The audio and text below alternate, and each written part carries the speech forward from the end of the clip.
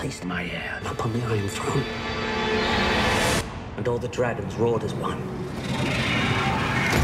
The weight of expectation for a TV show doesn't come much heavier as the first Game of Thrones prequel is about to arrive on our screens. Highly anticipated and reported to cost around £16 million per episode, there's plenty riding on this. Thrones left a huge cultural footprint, and we're never going to be able to lay the same one, but we're trying to do something original and something new and something that feels like it's our own. Based on George R.R. Martin's best-selling novels, Game of Thrones became arguably the biggest TV series ever. No matter what viewers thought of that ending, it was really just the beginning of what will be a huge franchise with several spin-offs in the works.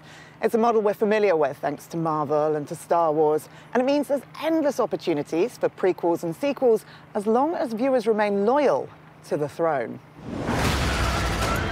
And with off-the-scale production design and a crew of 2,000 people, it was always going to be a challenge making this, and that's before you throw in a pandemic. I've got COVID. Oh, I'm sorry. I hope you're feeling okay. I mean, listen, what was already complicated and hard was made more complicated and hard. And we often thought to ourselves, why on earth are we doing this right now? Why can't we wait? But the reality is you know, you have to find a way. A woman would not inherit the Iron Throne, because that is the order of things.